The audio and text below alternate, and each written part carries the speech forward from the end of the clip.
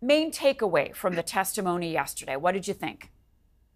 Well, I think that David Johnston was somewhat bewildering in some of the answers that he gave. I'll go straight to one key point. He came up with a report 8 days ago in which he affirmed that there's no case that he's been able to find where Mr. Trudeau or their ministers failed to act on any information regarding foreign intervention in our elections. Since that date, we found out that Aaron O'Toole was briefed by the CSIS about Chinese government interference in his last campaign against Trudeau in 2021. That there was interference with him, there was a disinformation campaign, there was attacks, there was an attempt to help the Liberals and hurt the Conservatives. It's not plausible, Marcia, that the Liberals didn't know about that, because we know, because we've been told by his chief of staff, Katie Telford, that there's communications between CSIS and the other networks that gather information and the government, and that Mr. Trudeau reads everything. In response to that, David Johnston seemed out of place. He seemed to have trouble grasping what had just been put forward. He almost seemed to be suggesting that Aaron O'Toole hadn't given him that information. O'Toole got it after, when he had met with O'Toole. This is not Aaron O'Toole's responsibility. David Johnston has filed a report that's based on hearsay, partial information provided by people who all work for Justin Trudeau. And there's no credibility in what he put forward last week when we hear what happened to Aaron O'Toole and that they did nothing about it and it wasn't in the report. So Mr. Johnston is now trying to hold up that report and saying, well, you're attacking my credibility. I know, and I quite like David Johnston, but it pains me to watch him being used in this way, because the only person in Canada who gets to decide whether what 3/4 of Canadians want, a commission of inquiry, actually gets to take place, that's Justin Trudeau. But right now he's using David Johnston as a shield, and we saw Mr. Johnston play the game gamely, in front of all of that commission yesterday for over 3.5 hours, but it led nowhere. Anybody who cares about this realizes that his report is based on information that was never subject to a cross-examination. Nobody was put under oath. All of these people work for Mr. Trudeau or his government, and it's lacking in credibility. Let's stay away from Johnston for a second and talk about the credibility of the process. When Mr. Johnston was asked, but the lawyer who was there helping you put this together, she attended a fundraiser with Mr. Trudeau.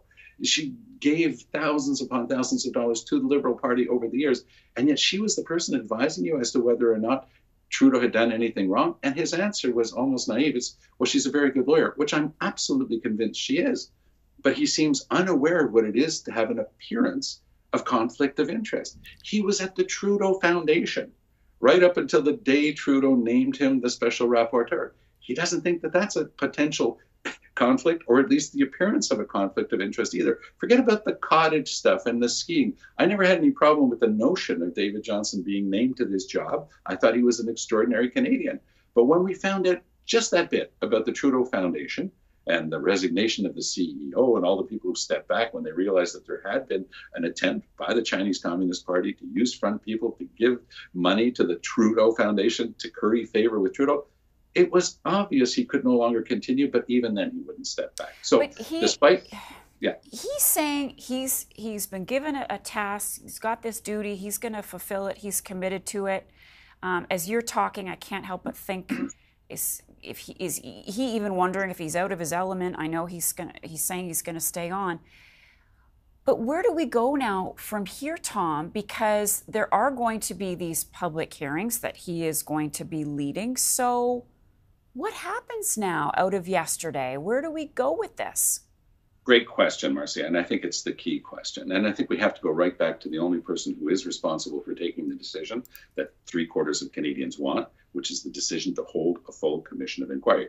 Doesn't mean you have to make public the recipe for gathering information of CSIS and other agencies. But it is fair to ask, well, what information do we have? How many people were targeted? It's been coming out drip by drip. So that's the key thing. Who decides at this point? I had the same sense as you, that some of this was exceeding David Johnston's grasp at this time. And it was painful for me to see, because I would love for somebody close to him to put their hand on his shoulder and say, step back, you are being used, which is exactly what a majority of the members of Parliament have asked him.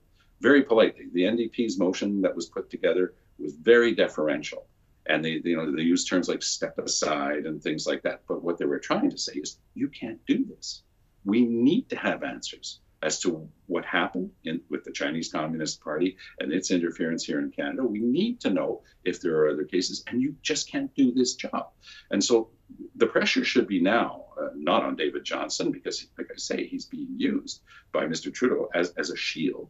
And so we've got to pierce that shield as Canadians who care about these issues and say, how do we get to the bottom of this? The only way to do that, Marcia, is with a full public inquiry.